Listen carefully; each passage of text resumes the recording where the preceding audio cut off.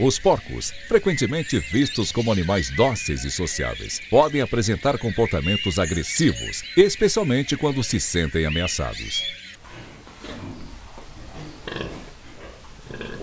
Esses animais têm um instinto natural de proteger suas áreas de descanso e alimentação, e isso pode resultar em ataques a outros animais que se aproximem de seus chiqueiros. Os porcos domésticos, que variam em tamanho e raça, podem ser surpreendentemente poderosos.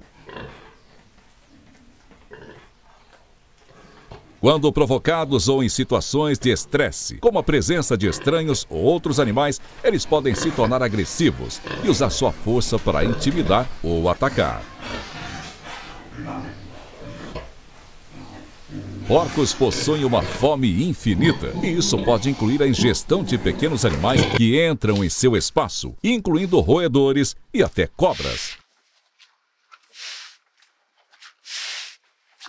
E nesse caso, uma pessoa filmou um momento impressionante após uma cobra nada esperta entrar em um chiqueiro cheio de porcos.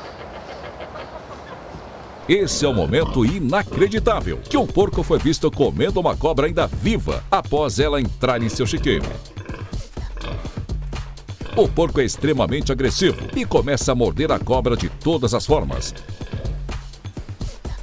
Outros porcos se aproximam para tentar tirar um pedacinho também. Porém, o porco que havia atacado a cobra inicialmente pegou ela e saiu correndo para comer a cobra longe dos outros.